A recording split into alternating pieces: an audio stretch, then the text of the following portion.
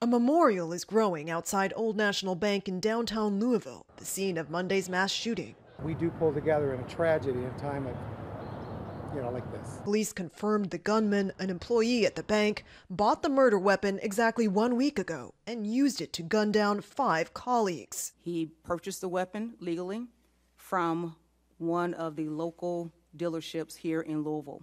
The police chief said items were recovered from the suspect's home, but would not give specifics or a motive.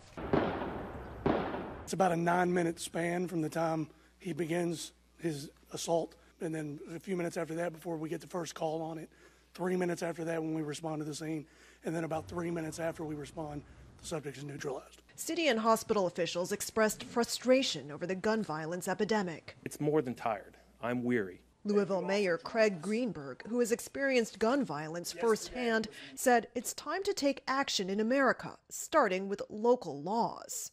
Under current Kentucky law, the assault rifle that was used to murder 5 of our neighbors and shoot at rescuing police officers will one day be auctioned off.